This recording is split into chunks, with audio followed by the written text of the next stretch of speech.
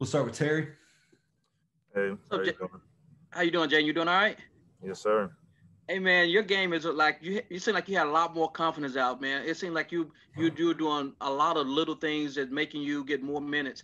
What have you done to come to this level versus what you did last year?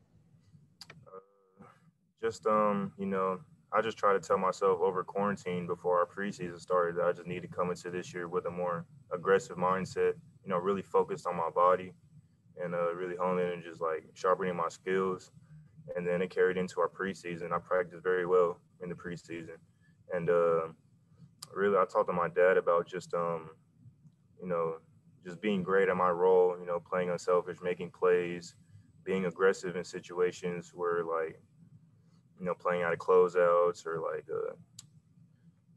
or just just beating your man off the dribble if you have a mismatch. I've just noticed just how to take advantage of those situations more this year. Jason. Hey, Jayden, it looks like the game is really slowing down for you. Would you agree with that? I mean, and if so,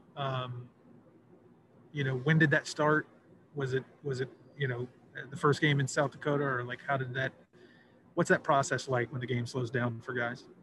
Um, it really started in practice before the season started. I was just watching a lot more film on practice, seeing areas where I could improve on, and it's been carrying into the game. I've been telling myself just to keep playing unselfish, don't force anything, because that's when the game might feel like it's too fast for me, whatever. I can't keep up. Just read the defense, and then just make the correct option. And I feel I've done a good job of that so far this year. Danielle.